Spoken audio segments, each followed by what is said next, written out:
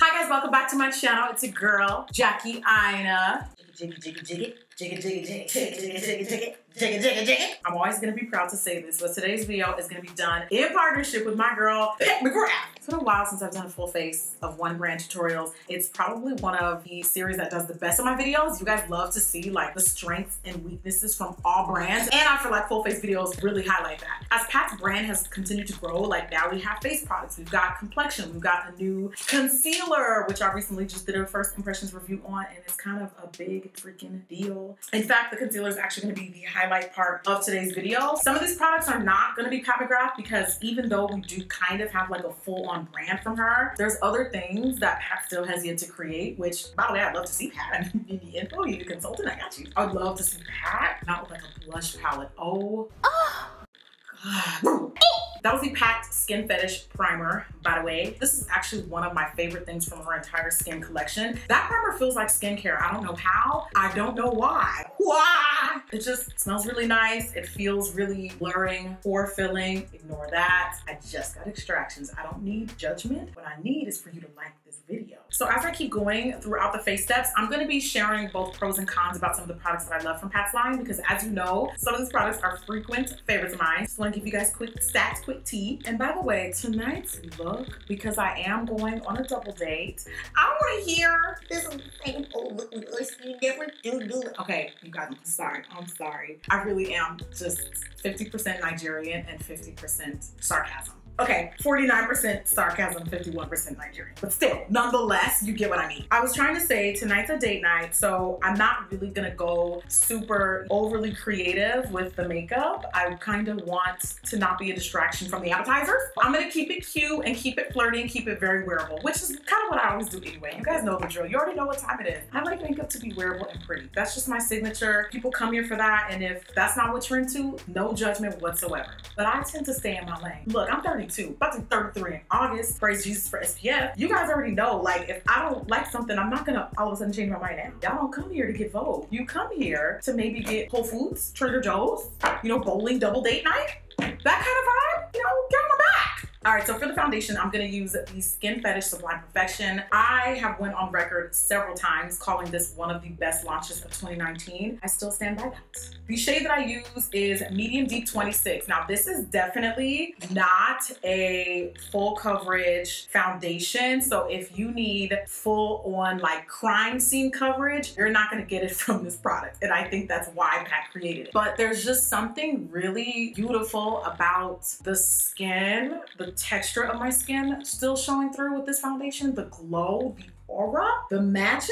This foundation has become my daytime go-to. I love wearing this for meetings and just all day wear because it doesn't really feel super heavy, even though at this point I've worn it all and rocked it all. So I guess I could say makeup kind of just all feels the same now. That's sad. That's really sad. By the way, in case you're wondering what I was doing earlier with the powder, that was Deep Pore Setting Powder from Pat McGrath. I usually do that on some of my more skin-like foundations if I want to tone down some, not a ton, but some of the oil in them and some of the shine. It's all the difference between being full on dewy, you know, like dewy fresh versus being like dewy but wearable. It's balance. It's all about a balance. And I usually wear about like 2 to 3 pumps-ish of this foundation. I don't know how Pat did it, but it never gets cakey. I've seen her use 7 pumps on one half of somebody's face one time, and I swear to you, it did not look cakey at all. Not gonna quite go there, but I will say that like, it's just, I just came to shut everybody else down and put everybody else's business. I'm just saying. Now, I don't know if you can see what I'm doing with my chin, but I'm noticeably leaving this area kind of bare. The reason why I do that is so that I can correct with concealer that's a little bit more red, you know, so it doesn't look at that ashy look, but I will very lightly go over it just to say we evened out the complexion. Now, for that step, I usually go in with concealer. This is Pat McGrath first ever concealer. The Skin Fetish Sublime Skin Perfector Concealer. The first shade that I'm gonna start with is MD28. It is pretty red. The reason why I'm reaching for that color color first is because I want to cancel out some of my under eye darkness. It's a little bit lighter than my complexion, so it's also going to work as like a corrector slash highlight. So I did film a first impressions on the concealer, and I really want to save the juicy details of the swatches and like all of that stuff for the first timers that are learning about it on that video. So I'm not going to do swatches. I'm just going to guide you through the concealers that I use because I got like 3 other colors that I'm going to be demoing today.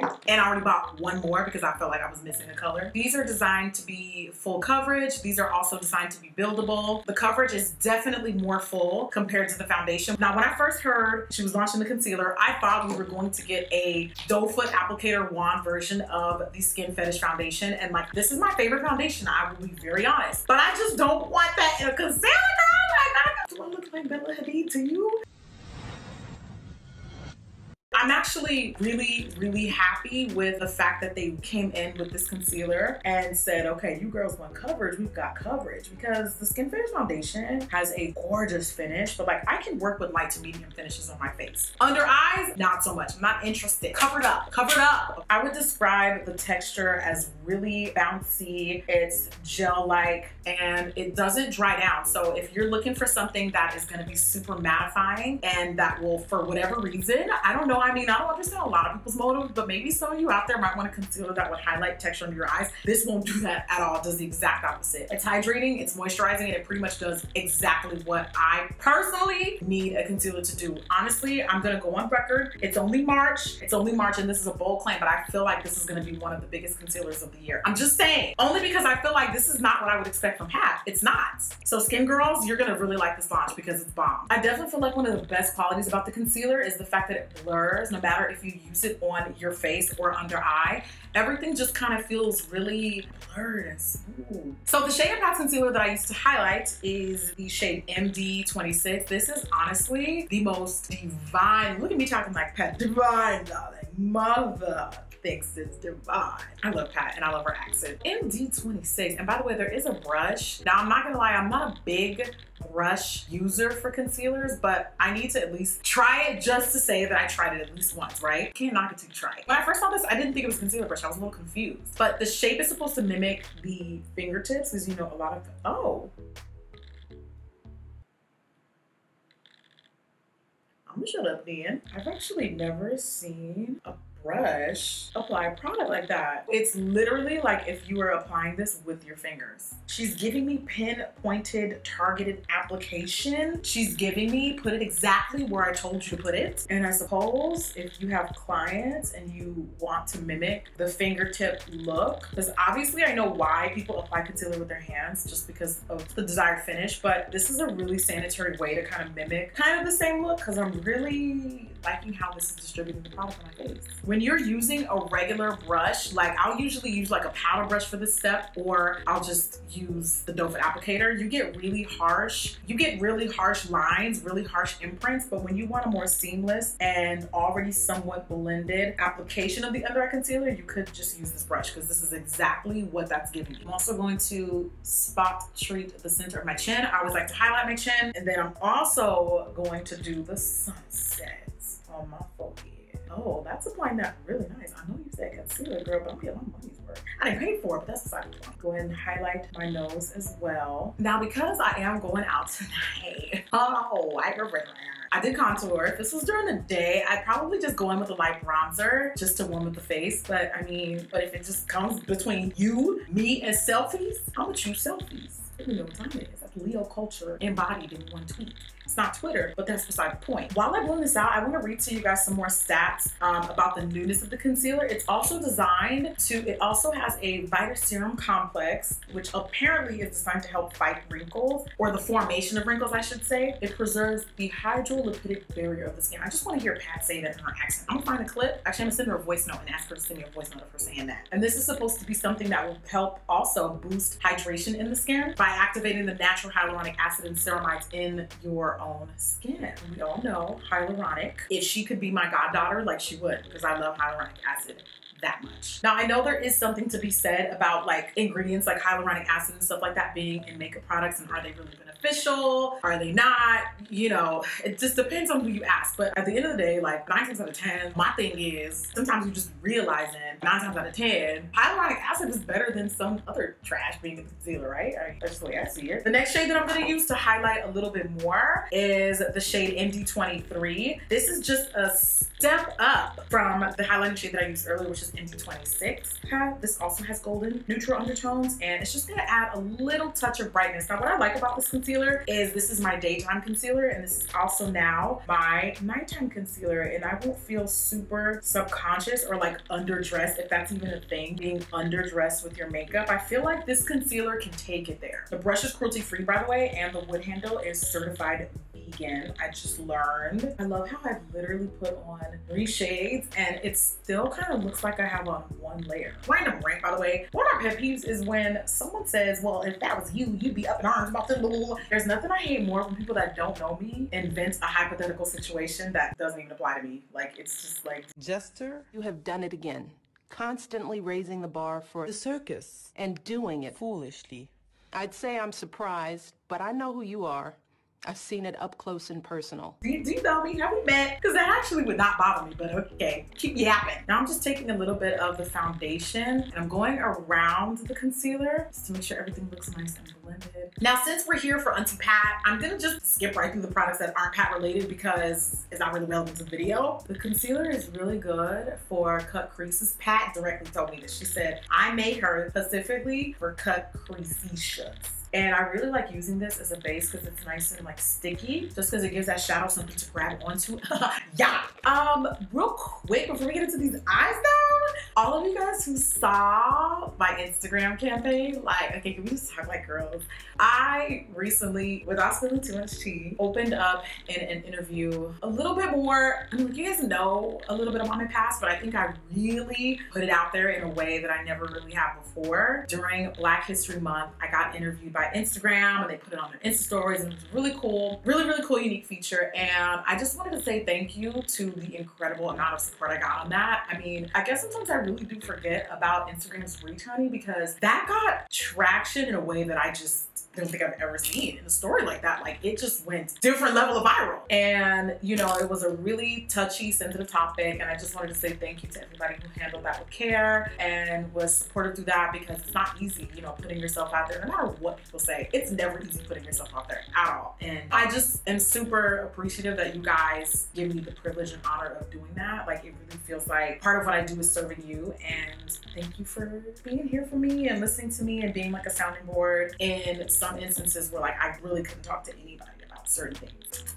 Love you guys. So for shadows, it's absolutely no secret that I feel there is a certain tier of who creates the best shadows and who should just go out of business. Now, Pat McGrath is definitely at the top, and I will definitely say out of all of her palettes, boom, my favorite was right here.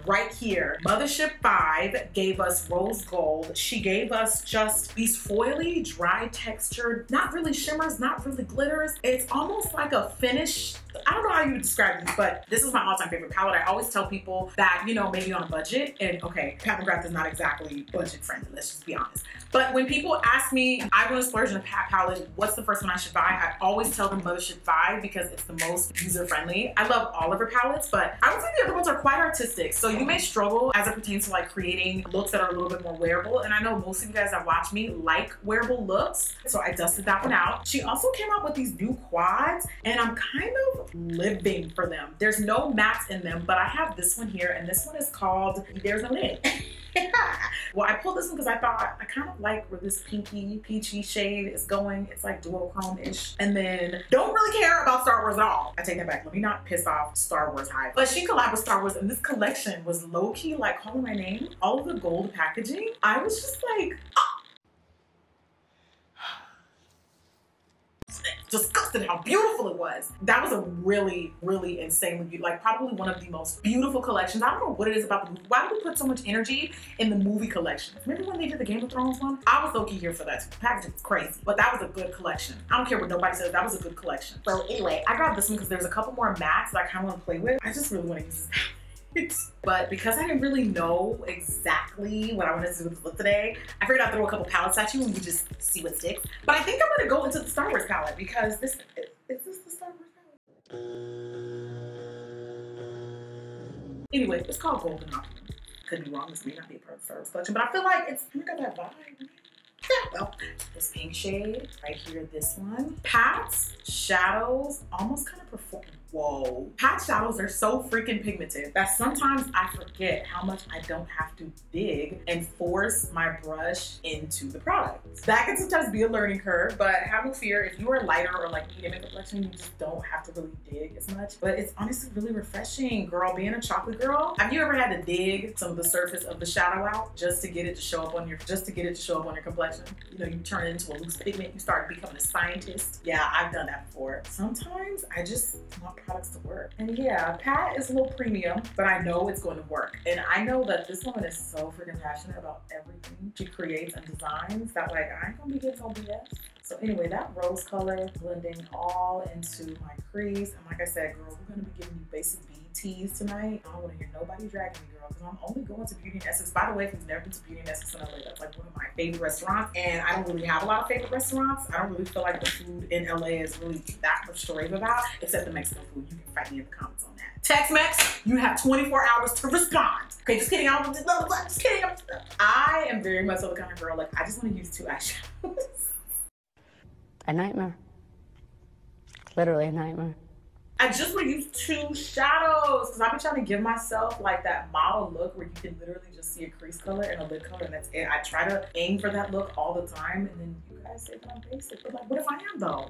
Is it a crime to be basic? I'm going to use a little bit of her from this palette. She's a little fleshy and applying that around the edges of that rose matte color we just used. I'm going to use that to kind of buffen it out, soften out this color. So far, this is looking really pretty. Simple, pretty. It's going exactly in the direction that I want it to, and that's all that matters. Now with a less diffusing brush, I'm gonna use the same color, and I want to deepen in the tighter corner of my eye. I don't know why I didn't put 2 and 2 together early, but I would describe this as a plum. It's like a plum. Kind of sad how I kind of neglected halo eyes. Like, I don't know what they've done. It's kind of like a breakup at this point, but I never even do them anymore. And just because I want to be on the safe side, I'm gonna put a little bit of powder underneath just to sweep up for any fallout we might get. Trying to decide if I want to use the pinks from the palette, but I know I'm gonna get dragged for another pink look. I love a challenge. All right, so I'm gonna use pink. This is sparkly and she's shimmery. Shimmers make immers. I'm gonna put that. Hot pink though. That's not at all what I thought it was gonna look like, but you know what, it's okay. I'm just gonna stamp this on and like just look at the material. See how I'm not wetting my brush? I mean, I still could. Wetting your brush doesn't just intensify the color, but it also changes the texture. So if you want it to look more foily, you can do that. But with pat shadows, there's no need. And her mattes are very unclockable. Some of you guys think shimmers are good from all brands, and that's relatively easy to make in shadows anyway. Shimmers are like so easy. Like everybody can make shimmers, but the mattes is what I'm looking to you for. That's what I'm looking for. Hi, Pumpkin. Okay. For $8.45 though? Yeah, oh my days. Okay, bye. He clacking me because we gonna be late. No, we gonna be late. Damn. Okay, so this yellow is giving me golden sunset girl. And I know I showed y'all 3 palettes, but I'm really trying to give you your money's worth and just use 1 so that you can really save that point. And I saw this look on Adut Akesh on, what show was this? It was the Valentino show at Paris Fashion Week in January. And like, first of all, Adut just always looks insane. That woman's face is just iconic.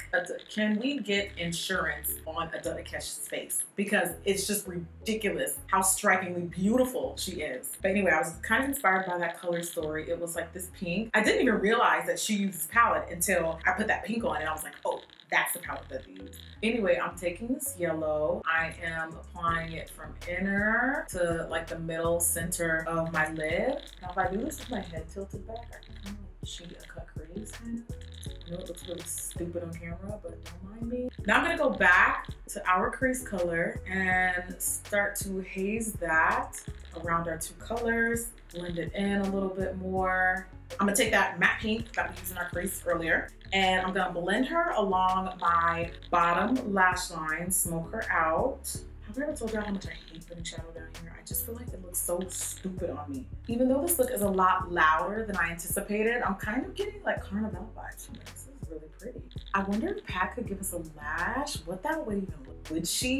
Would she ever give us a lash? Pat, you can tell me. I'm gonna dust off the setting powder underneath the eye and then throw on a quick cute lash, a flirty nighttime lash. Okay, my lash glue is dry, so I'm gonna show you how a quick way of how I put on my wigs when I know I'm only gonna be wearing it for like an hour anyway. I take my Gotta Be glue. I just cover basically the area around my eyebrows. Cause I already know I'm not gonna be wearing it up in no bun, girl. What this look like, gymnastics? Yeah, I just put a little bit of that Gotta Be gel. And I'm not inventing the wheel. Somebody said they wanted me to show the wig application in my video, so here I am. But I'm not gonna fully install it because like I said, I'm not gonna be photographed. I'm not gonna be, you know, taking photos or anything. Well, I'll take selfies. But it's just gonna be a quick dinner slay. This is the Gotta Be Freeze spray, the one that everyone uses. And then I kind of like flatten it out with my finger after I've sprayed that light layer. I'm gonna let that dry while my lash glue dries. I'm a multitasker and I'm also late. Oh my goodness, I'm so embarrassed. Once that dries down and starts looking tacky, then I'm gonna throw the wig on. Using Black Coffee, this is a dark brown eye pencil from Pat. She actually makes my favorite dark brown pencil. It's not chalky. It actually shows up on my complexion and looks brown. It doesn't look too harsh, but it's dark enough to be, you know, like a nice cocoa coffee shade. I'm gonna take that color and line my top lash line and also my waterline because I do like to create a little pencil line when I'm wearing a lash. It blends that band a little bit more seamlessly and also it just adds a little pop to the eyes. I'm going to smoke that out. Smoke show. Smoke that out a little bit so it's more smudgy, less harsh. Then we're gonna line the waterline. I've so not been a dark liner in the waterline kind of girl lately, but going out at night, I am now. Can I also just say, like, I know you guys love my videos and have noticed a noticeable decrease in uploads lately. I just want to be super candid. Okay, maybe I should put the liner on first. There we go. Okay. I just want to be super candid and share that, like, I have, you know, some things that are in the works outside of YouTube that do limit a lot of the time that I can upload and run this whole production in the manner that I normally like to. I normally like to give you guys 2 to 3 uploads a week if time permits. But unfortunately, the obligations that I have outside of YouTube that will ultimately benefit you guys, I must say, I've been working, girl, and a lot of that kind of, you know, limits some of the time that I have to commit to YouTube. But I promise I'm actively doing things, and I just wanted to say that. I really appreciate you guys still supporting my uploads because running this thing full time is not as easy as people think it is. It's just not. Curating content is like half the battle of figuring out what I'm gonna upload and then making it quality. Like, I think a lot of people don't realize like how that's not easy, and you know, I will hopefully be dropping some gems and some heat this year. But in the meantime, if I'm not uploading, it's because like commitments outside of the gram and out of YouTube that I've tied up some of my time. And that's all I'm gonna say. But these are good things though, just saying. Take a little bit of extra spray right where I parted. Just to tack it down a little bit more. And I also kind of push that in with the comb. So I pull my hair back, tied it up just so that I can lay into that gel spray concoction a little bit longer. And I'm gonna warm up the cheeks with some blush. This is from Cover FX. Ah! I forgot this is the one that's broken. Oh, snap, like that did not happen. Oh, actually, this plan, I forgot the bronze. Let me go ahead and do a bronze real quick. And Pat's powder brush that came out with her last launch, really beautiful for the face. And by the way, this face brush, it's got like the perfect surface area for large metropolitan forehead areas. This is Pat's Fetish Size Mascara. I'm going to put that on. You thought I forgot, didn't you? No, I didn't. My lashes should be completely dry now, so I'm going to plump up. Never forget about my mole. I'm bronzing the center face. Just below where my brows start and like right in the middle of my eyes. A little special step to really tie in a look and make it extra luxe. Now, another part of Pat's new system are her pressed powders. Now, the reason why I chose to do this a little bit later in the tutorial, because I actually prefer to use these as like a finisher, like a duster, a blur veil, if you will. There's 3 shades. I have both deep and I have medium. There's also a light, which is more like a white, but I'm not really a big fan of like super white powders. So I like kind of fooling with medium and deep. It's transparent and I feel like it just really adds a nice blur to the skin. Obviously, there's a recurring theme here. Everything in this collection is blurring. It's also brightening and weightless. Oh, the powder looks like this. I should show you. They're really cute. They're like really cute, small, compact little sizes. And I feel like these are perfect for travel. This was the shade Deep that I just used. Sometimes I use medium. Medium is a little bit on the pink side, but I like using them both. Finally, I think I'm gonna finish. Oh no, nope, sorry, still gotta apply my blush. Pink up the skin. And sometimes if I do this, don't be talking about my lace. I don't even wanna hear it. If I do this with my bronzer brush, it kind of makes it look a bit more natural and not stark on the skin. Oh, that is the perfect color for this look. Also warm up the remainder of my face just a tad. I'm gonna use the Pat McGrath Bronze Skin Fetish Highlighter Balm Duo. These don't really get talked about a lot. I feel like the girls are scared of cream highlighters, girl. Don't be. Why? Embrace them. These are, the shade that I'm gonna be using is bronze, and what I like to do is like warm it up on the back of my hand, and then I'll take a brush and apply that residue on to my cheeks. And as you can see, that just adds the most beautiful yellow glow to the skin. And I like to go all the way into the brow, temples, the cheekbone, just above the brows. This also comes with like a clear balm on the other side, but I feel like it's kind of better when you're doing like a no makeup look. I clearly have a lot of makeup, so I'm not going that route today. This is just basically a clear balm that like amplifies whatever you put over it or makes it more shiny and kind of shears it out in a way. So really just depends on your vibe. I'm gonna line my dry lips with a ColourPop liner because I need something a little bit softer. So I want something a little soft. To finalize this look, I'm gonna take one of Pat's lipstick in the shade Attitude, and I'm going a little bit out of the box. I tried something that is more like a rosy brown. What do they call that? Like a rosewood? This is kind of brown. It's kind of a pinky brown. Have I used this before? Why do I feel like I've actually used this before? Ooh, it's making my brown eyes pop though. And then I'm gonna finish off the look with one of my favorite products in general, not just from Pat McGrath Labs, her lip glosses. Now, because this color is so rich on my complexion, I chose an extra light color that I normally would not use, but because this color is so rich on me, I wanted to kind of lighten and soften it up. This is Faux Real, and it's kind of milky between the smell, the finish, the colors, the way that they just feel pillowy soft on the lips. Pat makes my favorite glosses, period. Period. I would love to see more peaches though, Pat. She has a lot of pinks. I feel like we're moving past the era of new pink, you know what I mean? Like, I want to see some peaches, girl. Give me some browns. Give me something a little orangey. My last and final step in this video, and I made it a point to include this because Pat does not carry a setting spray, and I would live if she did, even if it wasn't a setting spray. Like, I want to see Pat give us like a finishing mist, okay? Something that we can also get in travel size, something that has skincare benefits and moves more like skincare than it does a makeup finishing product. I just wanted to throw that out. This is from Morphe. We've posted about this a dozen times. But anyway, the point was I want to see Pat give us one. So that, my babies, is the final look.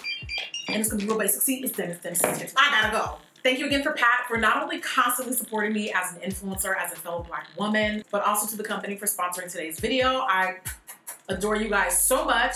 Congratulations on another banger. And when I tell y'all this is really a banger, don't try it in a year and then be like, I should have listened to Auntie Jackie. No, you should have listened to me when I told you to. If you are considering getting that concealer, I would highly recommend it. It is really such a beautiful finish. And I really think that the everyday girl is going to love it. It's great for daytime. It's great for nighttime. Buildable, sheerable, all of the above. Thank you guys for hanging out on today's video. If you want to see more, you can just click here. It'll take you 5 seconds. I don't know what the hell you waiting for anyway. Who else are you subscribed to? It don't even matter. Just watch another video. Okay, just kidding. I take that back. It does matter. But you really should watch another video because then you got the day off anyway. So where else you gonna go?